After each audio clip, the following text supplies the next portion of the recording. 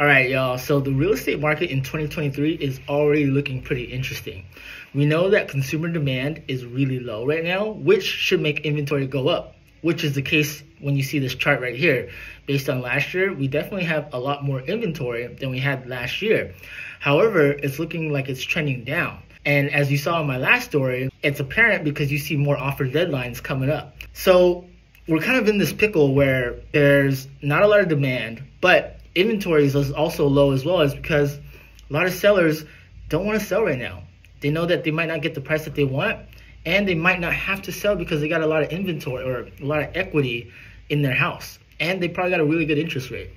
So I still think prices are gonna go down, but it's interesting to see what's gonna happen when there's not gonna be a lot of inventory and people still need to buy homes.